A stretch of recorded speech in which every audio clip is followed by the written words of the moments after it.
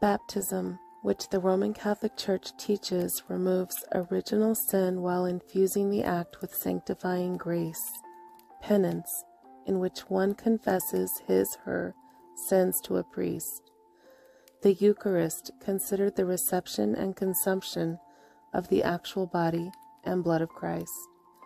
Confirmation, a formal acceptance into the Church, along with special anointing of the Holy Spirit.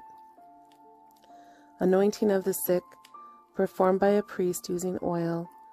The priest anoints the sick person's forehead and hands with oil.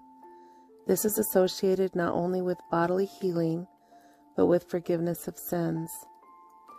When performed on a dying person, it is called Extreme Unction, or last rites, or final anointing. Holy orders, the process by which men are ordained to clergy.